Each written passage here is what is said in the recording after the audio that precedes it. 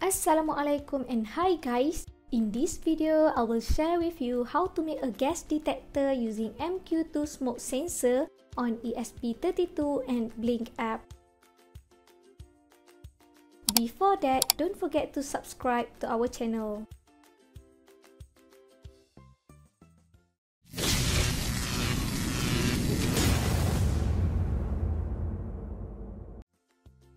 The hardware needed are Note 32 Lite Wi-Fi and Bluetooth development kit, MQ2 smoke sensor,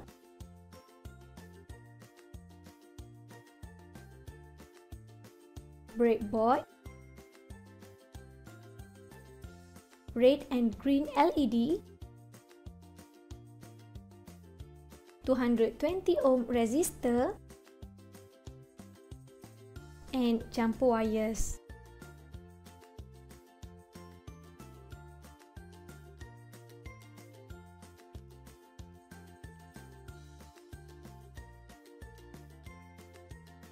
Connect the VCC to raw pin, ground to ground, and A output to pin 34.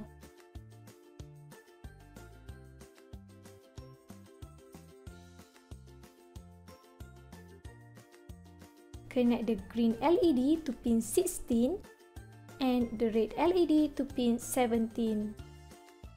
Lastly, connect the Note 32 to the computer using USB micro-B cable.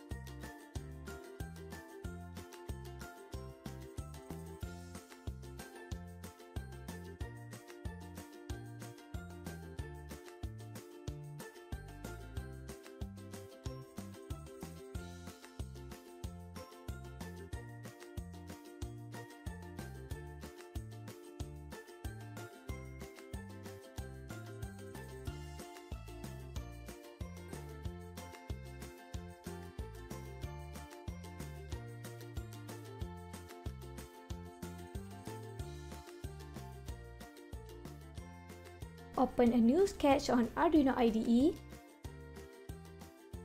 Before we start, we need to install the Blynk library. Please make sure to install the latest version.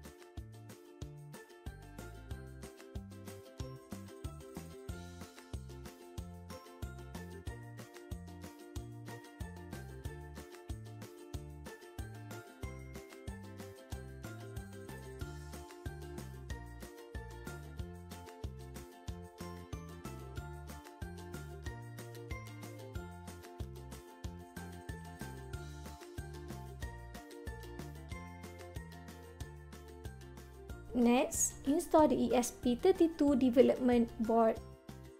If you get an error, please turn off your Windows firewall.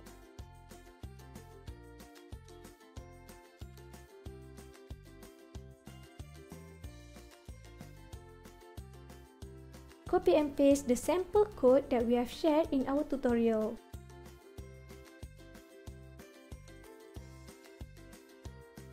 Insert your auth token here. Change your SSID and password according to your wireless network.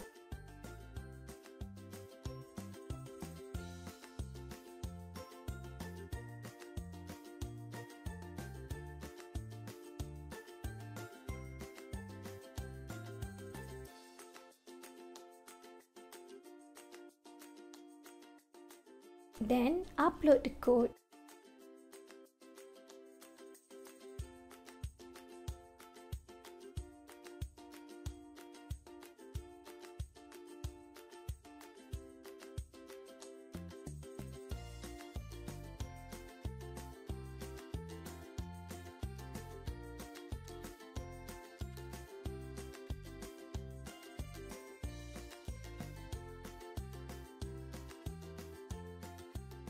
In this sample code, you will get a notification when the value of the gas is more than 600. That's all for today. I'm Suad from Cytron Technologies. Thank you for watching.